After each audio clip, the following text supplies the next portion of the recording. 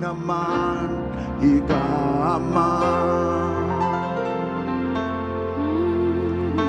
Yebuli namandla, yebuli namandla, yebuli naman igama. Holy namandla, yebuli namandla, alikoli, yebuli namandla, yebuli namandla igama.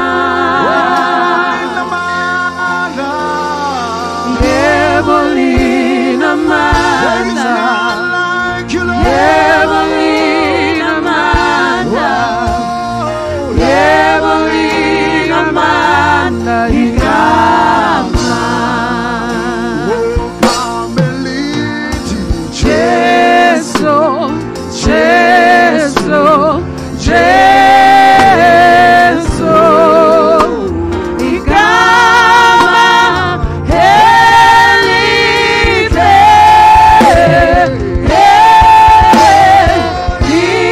igama elisa, igikabele elisa. Yebolina manda, yebolina manda, yebolina manda igama. Yebolina manda, yebolina manda, yebolina manda igama. Yebolina manda, yebolina manda, yebolina manda igama. Yebolina manda, yebolina manda, yebolina manda igama. Aribiti arabata, eina tobiju. Aribiti arabata, eina tobiju. Oluwa, Oluwa, Olúwa, ẹ̀yin la tóbi jù. Olúwa, ẹ̀yin la tóbi jù. Àríbitì, àràbàtà, ẹ̀yin la tóbi jù. Àríbitì, àràbàtà, ẹ̀yin la tóbi jù. Olúwa. one more time, Oluwa, say, Olúwa, ẹ̀yin la tóbi jù. Olúwa, ẹ̀yin la tóbi jù. Àríbitì, àràbàtà, ẹ̀yin la tóbi jù. Àríbitì, àràbàtà, ẹ̀yin la tóbi jù. Olúwa. Hallelujah. Hallelujah. So last week we were told to dance, ne? Last week we were told to dance. So if you're not dancing, I'll come and do this to you. Hallelujah. Come on. Come on. Come on. Hallelujah.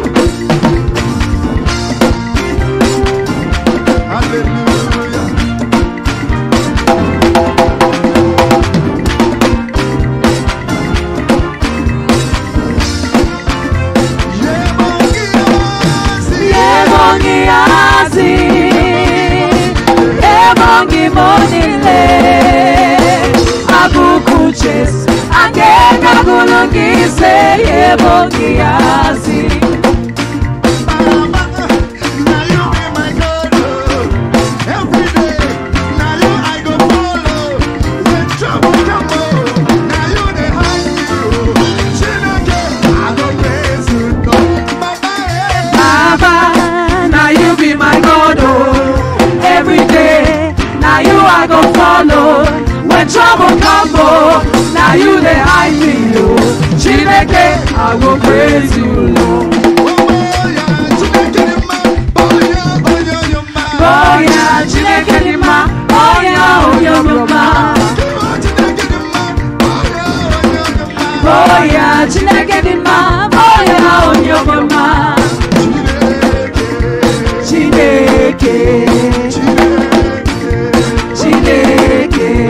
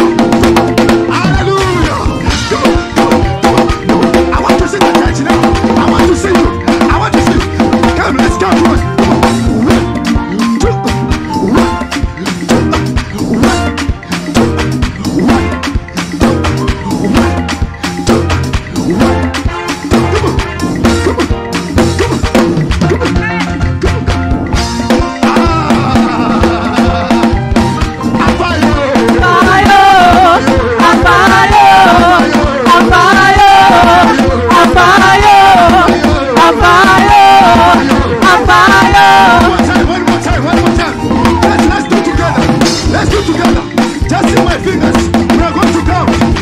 Come on, come on. 1, 2, 3, come on, say 1, 2, 3, 4, 5, 5, 1. Come, let's go. 1, 1, 1, 1, 1. Good, good, good, good, good, good. Somebody pray. Praise the Lord. Let us pray. Our Father and our God, we bless you. We thank you for life. We don't take life for granted. You are a faithful God, the Almighty God, the everlasting Father, the Prince of Peace, the Ancient of Days. We worship you. We exalt you. We say, have your way, Lord. As we go into this word, I hide myself behind you. Take the stage, Lord, and have your way. Let it be your voice that men and women will hear this morning. Let my voice disappear. And I pray, Lord, that if there's anybody in our midst who has not known you, today will be their day of salvation. In Jesus' name, amen. Brethren, this morning the Lord has given us a word in the eye of the storm. In the eye of the storm. Sometimes we face storms unexpectedly. Sometimes things go wrong and everything just goes topsy-turvy in our lives. Jesus is in our boat, so we expect that things should remain calm. But suddenly, everything turns upside down. And we find ourselves in the eye of the storm. We are bewildered, we are surprised, we are troubled. We want to look at that situation this morning. And I want us to look very quickly at Mark chapter 6 from 45 to 51. Mark chapter 6 from 45 to 51. And straight away he constrained his disciples to get into the ship and to go to the other side, before unto Bethsaida, while he sent away the people. And when he had sent them away, he departed into a mountain to pray. And when evening was come, the ship was in the midst of the sea, and he was alone on the land. And he saw them toiling in rowing, for the wind was contrary unto them. And about the 4th watch of the night, he cometh unto them, walking upon the sea, and would have passed them. But when they saw him walking upon the sea, they supposed that it was a spirit, and they cried out, for they all saw him, and were troubled. And immediately he talked with them, and saith unto them, Be of good cheer. It is I, be not afraid. And he went up unto them into the ship, and the wind ceased, and they were sore amazed in themselves beyond measure, and they wondered. Brethren, Jesus had been ministering to the multitudes. And then in the evening he said to the disciples, let's go to the other side. But he sent them ahead first in the boat. And later, he was to join them. And so they got into the boat and they went to the other side. It was Jesus who gave them the instructions. So they obeyed. He said to them, let us go to the other side. But he said, you go first. And so they obeyed. Naturally, they were not expecting a storm. They thought that the boat ride to the other side would be like a walk in the park. Brethren, it wasn't. Suddenly, they were fighting with the wind, afraid for their lives, toiling as they rowed, because the winds were contrary and they made no progress. It looked like their lives were going to be lost. And as they toiled, brethren, it meant that the more effort they put, the more hard work they put, there was no progress with the boat because the winds were contrary, blowing in the opposite direction. The storm took them unawares. They were troubled, they were bewildered, they were distressed. They were not sure whether they would get to the other side safely. Jesus had sent them into the storm. Are you in a storm this morning and wondering why God allows you to go through some storms? This morning, he has sent me to tell you, hold on to the Lord who sent you into the storm. The same God who sent you into the storm will bring you out of it. And it's important for you to know that even though you are in the storm, his plans for you, they are for good and not for evil. He may have sent you into the storm, but he has his reasons, and he will not send you into the storm to perish in the storm. He sends you into the storm to go through the storm to the other side, and you will get to the other side. Jeremiah 29:11 says, "For I know the thoughts that I think towards you, says the Lord, thoughts of peace and not of evil, to give you a future and a hope." Brethren, Jesus can send you into a storm, not because he wants to harm you, but because the route to your next destination is through a storm. He is willing and able to see his children through the storm. The fact that you hit a storm when you start a particular project does not necessarily mean that the Lord did not lead you. And the presence of a storm in your life does not always mean you have done something wrong. It may just be that it is a compulsory stop before the next destination.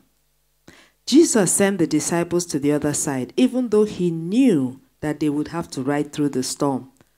However, he saw them through to the other side. He will see you through whatever storm you are going through, in the name of Jesus.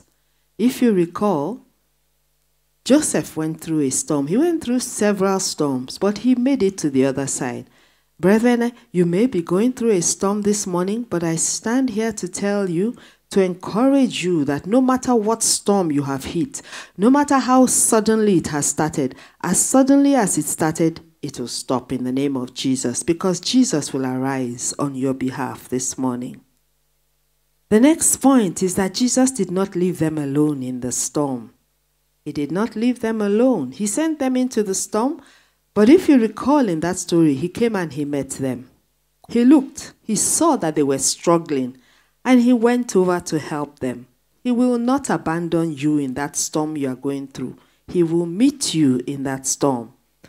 John 14:18 in the New Living Translation says, "No, I will not abandon you as orphans. I will come to you."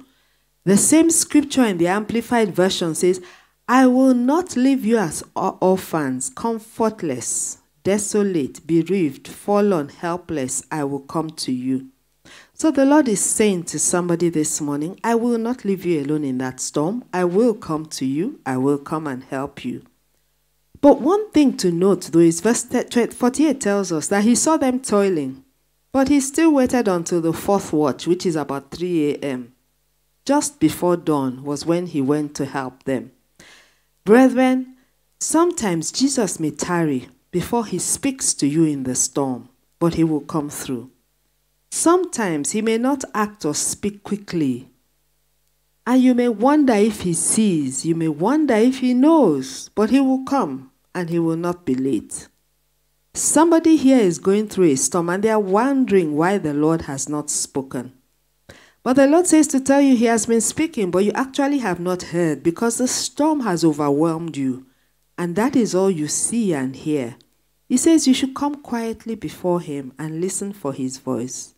You will hear him speak to you. He will quiet you with his love. Zephaniah 3:17 says, "The Lord your God is in your midst. The mighty one will save. He will rejoice over you with gladness. He will quiet you with his love. He will rejoice over you with singing." Brethren, perhaps you are in a storm. Expect him to meet you in that storm. Maybe you are in the eye of the storm right now and you are wondering, Lord, can't you see I'm going through this storm? Perhaps like the disciples, you are wondering, will I get to the end of this storm? Yes, you will get through. And the storm will not drown you in the name of Jesus. The third point is that he will calm the storm. Let's look very quickly at another story where Jesus was in a storm. It's in the book of Mark, and we'll just read from chapter 4, 35 to 41, and I read in the New Living Translation. As evening came, Jesus said to his disciples, "Let's cross to the other side of the lake." So they took Jesus in the boat and they started out, leaving the crowds behind, although other boats followed. But soon a fierce storm came up. High waves were breaking into the boat, and it began to fill with water. Jesus was sleeping at the back of the boat with his head on a cushion. The disciples woke him up shouting, "Teacher, don't you care that we're about to drown?" When Jesus woke up, he rebuked the wind and said to the waves, "Silence, be still." Suddenly, the wind stopped and there was a great calm. Then he asked them, "Why were you afraid? Do you have no faith still?" The disciples were absolutely terrified. "Who is this man?" they asked each other. "Even the wind and the waves obey him." Brethren, Jesus was in the boat with the disciples, and yet they hit a storm. Remember, we said a few minutes ago that the fact that he's in the boat with you does not mean you will not hit a storm. The fact that you started a project with the Lord's leading does not mean you will not hit a storm. But what it means is that he will see you through that storm. That storm will not kill you. That storm will not fail you. He will see you through. He was asleep with a cushion at his head. The disciples were petrified because the Bible tells us that the water was filling the boat. They shouted to Jesus, "Don't you care that we're about to drown?" You know, sometimes we are like that. We're in a storm and we're thinking, "Lord, don't you care? Can't you see what I'm going through?" But Jesus woke up and he spoke to the storm and he commanded it to be still. Are you going through a storm this morning, wondering why it's happening to you? Jesus will calm your storm. No matter how severe the storm, he is higher and greater than the storm you are going through. The storm will not keep him away. He will arise and help you. He is greater than the storm. Brethren, over the past 10 days to 14 days, I entered into a storm suddenly and unexpectedly. And like one or two other people probably, I was also wondering why. But the Lord saw me through that storm without any adverse effects. Brethren, even as he calmed my storm, he will calm your storm in the name of Jesus. Psalm 107:29 says he calms the storm so that its waves are still. Psalm 93 verses 3-4 say, "The floods have lifted up, O Lord. The floods have lifted up their voice. The floods lift up their waves. But the Lord on high is mightier than the noise of many waters, than the mighty waves of the sea." I don't know what storm you are going through, but the Lord is saying he will calm that storm. He's in that boat with you. He will calm the storm. The fourth point is that God may use the storm to hide you from danger. God hid Elijah in the midst of the storm. That story is in 1 Kings 17, but I will just read 1 Kings 17, 1-4. This is the story of Elijah. And Elijah the Tishbite, one of the inhabitants of Gilead, said to Ahab, "As the Lord God of Israel lives, before whom I stand, there shall not be dew nor rain these years, except at my word." Then the word of the Lord came to him, saying, "Get away from here and turn eastward and hide by the brook Cherith, which flows into the Jordan. And it will be that you will drink from the brook. And I have commanded the ravens to feed you there." Brethren, you can read that full story at home.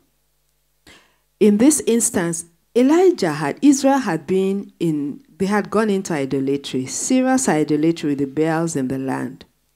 And Elijah decreed, because of the idolatry, he decreed that there will be no rain in the land for 3 years. God knew that there was going to be a terrible backlash from King Ahab, and that a storm would come from him. He would come out for Elijah's life.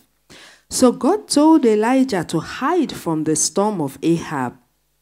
And God put Elijah in such a lockdown that there were no human beings around. Instead, he said that he would send birds to feed him. And it's true, but God sent birds in the morning and birds in the evening. Brethren, sometimes we find ourselves in a lockdown and we murmur and we complain and we grumble. But I want to encourage somebody here today. If you find yourself in a lockdown, before you begin to murmur and grumble and complain and assume it's the devil, go back to the Lord and find out what he's saying. God was hiding Elijah from danger. He will hide you from danger in the midst of the storm, even if he has to put you in lockdown. Brethren, as the Rose of Sharon, we are in a form of lockdown now, but the Lord is hiding us to do a work. He is hiding us. There is no coincidence with him. Are you in some sort of lockdown? For some other person individually, it may be that they fall ill and you find yourself not able for a while to do some things because maybe you are not strong for a season. God has put you in a lockdown, and during that time, it is good to check with him and to hear his voice. But God will hide you from danger. He will hide you from danger during the storm. Psalm 91 verse 2 says, "This I declare about the Lord. He alone is my refuge, my place of safety. He is my God, and I trust him." The Lord is your refuge and your fortress. He is your hiding place in the face of danger. Brethren, when the storm rages and you are in danger, he will hide you from all manner of danger. When you find yourself in a lockdown situation, know that the Lord will use that lockdown situation to hide you from danger. Know that he will keep you. He is your refuge. He is your place of safety. And even when he hides us, he also uses that time to do awesome things. I will always remember last year when we were in lockdown, he used it to do a new thing in the Rose of Sharon. He will use this lockdown also. He will use this hiding to do a new thing in your life and in my life in the name of Jesus. When he hides you in the storm, he hides you from danger. Another thing that God does in the storm, Elijah faced a storm of discouragement and God calmed that storm. Sometimes, brethren, we face the storm of discouragement. Perhaps you are here and the storm you are facing is a storm of discouragement. Brethren, discouragement can come like a storm. It can come like a storm. And when discouragement comes, it comes with all the dis with it. It comes with dismay. Oh, it comes with heaviness, depression, and so many things. It comes like a storm. But when Elijah faced the storm, God calmed that storm. Perhaps you are facing a storm of discouragement this morning. I come with a word of encouragement to somebody. The story is in 1 Kings 19. I won't read it all, but you can read it at home. Elijah had just killed 400 prophets of Baal. We know the story. It was a mighty victorious battle in 1 Kings 18. 400 prophets of Baal. He had contended with them and he had decreed that the God that answers by fire, let him be God. And obviously it was the God of heaven that answered by fire. Subsequently, he killed the 400 prophets of Baal. But Jezebel, who was a master Baal worshipper, she threatened to kill him. You will not believe it. Elijah, who had moved with so much power, he was overwhelmed and he was discouraged.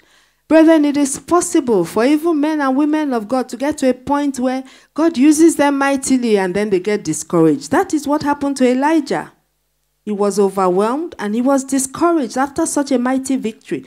And the Bible says that he ran a day's journey to Beersheba. He ran and sat under a boom tree and he said, God, just take my life. Would you expect that to happen after such a mighty victory? Brethren, the enemy likes to use discouragement, especially after we've had a victory. He likes to do things that will cause discouragement. But the Lord will fight for you in the name of Jesus. 1 Kings 19 verse 4 is the only one we will read. It says, Elijah himself went a day's journey into the wilderness, and he came and sat down under a broom tree, and he prayed that he might die. He said, it is enough now, Lord, take my life. I am no better than my fathers. But what did the Lord do? Elijah was discouraged. He ran. Can you imagine running for one day? Brethren, if you are afraid of something chasing you, you probably run from here to the gate. God forbid, if a dog, just a dog, a big dog is chasing you, you probably run to the gate and jump over the gate, even if you don't run normally. Elijah ran for a whole day. He was running for his life. By the time he got to Beersheba, he was exhausted. Exhausted physically, drained spiritually, discouraged and overwhelmed. And the Lord recognized that Elijah was physically and spiritually exhausted. And so he sent an angel to feed him till he was revived. The Lord did not bash Elijah on the head. He fed Elijah the first time, fed him the second time. And then when Elijah had enough strength, he was able to go to Mount Horeb and meet with God. And when he got there, he poured out his heart to the Lord. And God was able to address all his concerns. Brethren, perhaps you are discouraged this morning. Run into the Lord because he's your refuge and pour your heart out to him. He will answer you. He gave Elijah instructions that helped him to refocus and redirect his journey. He provided help for him, and he assured Elijah that Elijah was not the only one, that there were many other prophets of God who had not bowed their knee to Baal. He also told him to appoint Elisha to work for him. Brethren, when you face the storm of weariness and discouragement, the Lord will not bash your face. He will encourage you. He will speak words of comfort and encouragement. He will provide the nourishment that you need to help you, to enable you to continue on the journey. He will speak a word to refocus you, to re-energize you, and to redirect you. Sometimes he allows us to get to a point of discouragement, and then it's because he now wants to stop us and say, my son, my daughter, actually stop there, because from now you need to go left, not right, or straight, not right. He will give you a word of encouragement. He will refocus you and redirect you. He will re-energize you in the direction that you should be going to. Brethren, you will come out of the storm stronger and ready to move forward as the Lord leads. But it's important to know the voice of your Father in the storm. Isaiah 42 verse 3 says, a bruised reed he will not break, and a smoking flax he will not quench. He will bring forth justice for truth. Perhaps you are bruised as you are going through that storm. He's saying he will not quench that little light, but no, he will encourage you. He will strengthen you because he's a loving Father who cares for us. The same way he fed Elijah when Elijah was weary and tired, he will feed you and strengthen you, feed you with his word, feed you with whatever nourishment you need to be able to get up so that you can continue on that journey that he's leading you. Zephaniah 3:17 says, for the Lord your God is living among you. He's a mighty Savior. He will take delight in you with gladness. With his love, he will calm your fears. He will rejoice over you with joyful songs. Brethren, he will calm whatever fears. Whatever fears it is you've come in today with, he will calm those fears as you run into him and allow him to be your refuge in the storm. The sixth point he's saying this morning, do not be afraid. You know, when we face storms, the first thing that overwhelms us is fear. Fear tends to paralyze us. And the enemy likes to just bring fear over us. The Bible tells us that the disciples were afraid, but Jesus reassured them and told them not to be afraid. He said to them, do not be afraid, it is I. Sometimes, brethren, when we're afraid, we're so paralyzed with fear and anxiety that we're unable to pray. Because fear paralyzes. And that's why it's important for us not to fear. Many times in the Word of God, he says to us, fear not, fear not, fear not. Sometimes when you're in that situation, or at all times when you and I are in those situations, we should cry out to our Father. Even if you can't pray, you can carry your tambourine or carry your hands and start to praise God and offer a sacrifice of praise.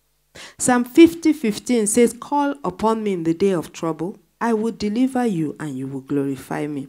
I want to encourage somebody this morning, when you face a storm and there is fear coming in, cry out to your Father. He will deliver you.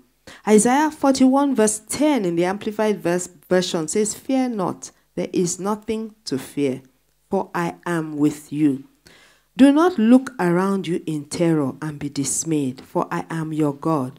I will strengthen and harden you to difficulties. Yes, I will help you. Yes, I will hold you up and retain you with my victorious right hand of rightness and justice. He's saying to you that there's no need to be afraid. For what reason? Because he is with you. The Almighty God, the God to whom all power belongs, is with you. So there is no need for you to be afraid in that storm. No matter what the situation looks like, do not be afraid. The enemy uses fear to paralyze us and to make us unable to move or do anything useful. But the Lord is reassuring you and I this morning, do not be afraid. If you are going through a storm, I pray for you this morning that the peace of God, which passes all understanding, will guide your heart and mind as you trust in him this morning. And the final point this morning is that when Jesus stepped in the boat with the disciples, the storm ceased. He got into the boat and the storm ceased. He spoke in another instance and the storm ceased. When you and I go through storms, he says we will not drown. The storm will not drown us. Isaiah 43 verse 2. When you pass through the waters, I will be with you. And through the rivers, they will not overflow you. When you walk through the fire, you will not be burnt, nor shall the flames scorch you. Brethren, when Jesus steps into your situation and mine, the storm will cease. Why? Because we'll call him into that situation. As you and I will pray this morning. But I want to pray for somebody this morning. Before we all together pray about whatever storms we're going through, I want us to know that if we have not accepted Jesus as our Lord and Savior, we cannot even call him into a situation. We cannot even call him to calm the storm. You need to be a member of his family. John 1:12 says, to as many as believed, he gave the power to become the sons of God. And then when you are his child, you can then cry out to him. So I will lead you in a prayer this morning. Perhaps you are watching online and you've never accepted Jesus as Lord. Please pray this prayer after me. Lord Jesus, please forgive me of my sin. Come into my life and be my Lord and Savior in Jesus' name. Father, Lord, I pray for everyone who has prayed that prayer this morning. Lord, that you will accept them and that on the last day they will not be found wanting. I pray, Father, Lord, that you yourself will keep them. Your word says you are able to prevent us from slipping and falling and to present us before your throne in Jesus' name.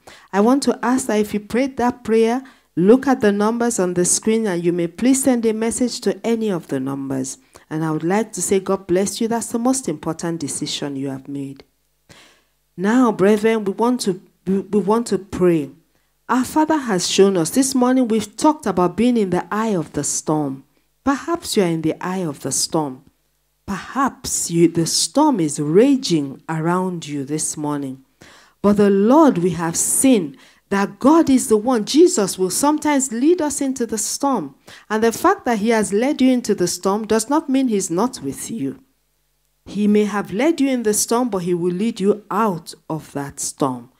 He's reminded us that his plans for us, they are for good and not for evil, to give us hope and an expected end. He has reminded us that he will not leave us in the storm, but he will come to us. He will not leave us as orphans. He will come to us. But he has also reminded us that he may not come at the time that we expect. You and I may think now, but he may delay a bit, but know that he will not be late. He will calm the storm. He will calm the storm, no matter how severe that storm is, brethren. He will calm the storm. He has also told us this morning that he uses the storms to hide us from danger. So maybe you are going through a storm, perhaps like Elijah. The storm you are going through is like a storm, a lockdown. The Lord will use that lockdown to hide you from danger. He will use that storm also like he did with Elijah. It was a storm of discouragement that he faced. Perhaps you are facing a storm of discouragement this morning. The Lord will calm that storm and he will not bash you in the face because he's a gentle God. He will encourage somebody this morning. He will speak a word of peace to your life. And not only that, as he did for Elijah, perhaps you need a refocusing, a strengthening. The Lord will encourage you and strengthen you this morning. He will re-energize you and prepare you for the next phase of your life. He is your refuge and he is my refuge. The Lord will see you through that storm that you are facing. And he says to you, to somebody this morning, do not be afraid because he's with you in that storm. Do not be afraid. He says, rather call to me and I will deliver you and you will glorify me. Do not be afraid. Why? Because I am with you in the storm. And as you and I cry out to the Lord this morning, every storm that we are facing will cease in the name of Jesus. So now we want to pray. We have one prayer point. Heavenly Father, please speak speak peace into my situation and calm every storm in my life now in the name of Jesus. Brethren, I don't know what storms. Some people may be facing health storms. Some may be facing financial storms. Some may be facing marital storms. Whatever storms or business storms, whatever storm you are facing this morning, I want you to just go to your Father and say, Heavenly Father, please speak peace into my situation and calm the storm in my life. If that storm is financial, ask him to calm the financial storm. If it's a health storm, ask him to calm the health storm. Let your prayer be specific this morning. Heavenly Father, we just cry out to you this morning. Speak peace into our situations. Calm every storm that we are facing. For some who are facing physical storms, Father, we pray that you bring healing, that you manifest healing as the balm of Gilead. For some, Lord, who are facing financial storms, Father, calm the storm. Lord, whatever storms your children are facing this morning, Lord, intervene and calm the storms. Thank you, Father, because you are a faithful God. In Jesus' name we are prayed. Amen. Our Father and our God, we thank you for the word. In the eye of the storm, you have shown us, Lord, that even in the eye of the storm, you are there with us. And that storm will not kill us, but instead you will see us. You will join us in the storm. You will calm the storm and you'll be with us. You will speak to us in that storm. Father, Lord, we thank you for your mercy and for your faithfulness. I pray, Lord, for anyone, Lord, under the sound of my voice who is going through a storm. Lord, I pray that you will calm the storms they are going through, whatever type it may be, whether physical, financial, spiritual, whatever storm it may be. Lord, I pray that your peace, which passes all understanding, will intervene. I pray that the balm of Gilead will speak, Lord, in situations of physical storms. Thank you, Father. In Jesus' name we are prayed. I will bring out our offerings unto the Lord. As we remain standing to worship the Almighty God, let's pray. Heavenly Father, we thank you, Lord, for this opportunity to give unto you today. We thank you, Lord, for the life that you have given us. We thank you, Lord, for the little that we are bringing out to give unto you. We ask in the name of Jesus that by this offering, every suffering in our life will be terminated in Jesus' name. We glorify your holy name. Thank you, Heavenly Father. In Jesus' mighty name we pray. Hallelujah. Amen. Praise the name of the Lord. Hallelujah. Amen. Hallelujah. Amen.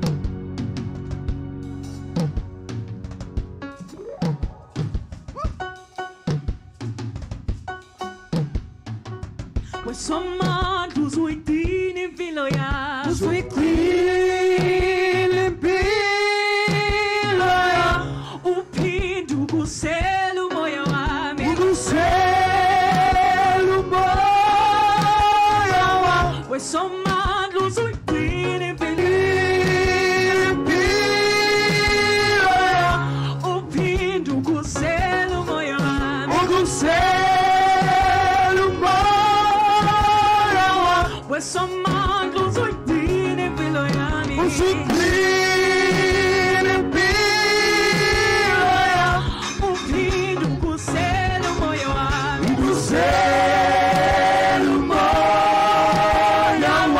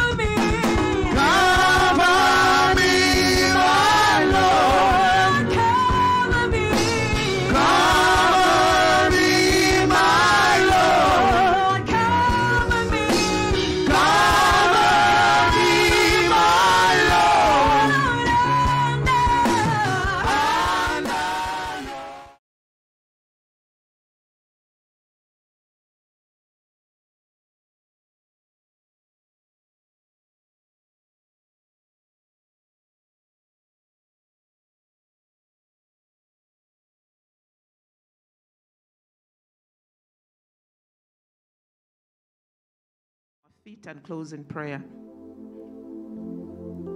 Father, we just want to thank you. We thank you, Father God, for the awesome time to come and fellowship at your feet. Father, we thank you for the word that has been shared today. Indeed, every dry bone in our life shall become alive, whether it be financially, whether it be spiritually, whether it be emotionally, health, it shall come alive in Jesus' name. Father, we commit every activities for this week into your hands. We pray, oh Father God, that your presence will be with us everywhere that we go, oh God. And every task that we will do, Father God, we shall finish well in Jesus' name. Father, we give you the glory and all the honor.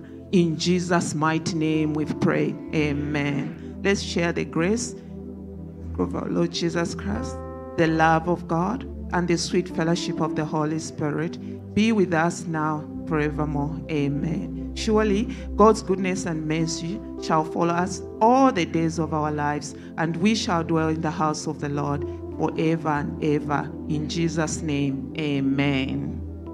Shalom, and have a blessed week.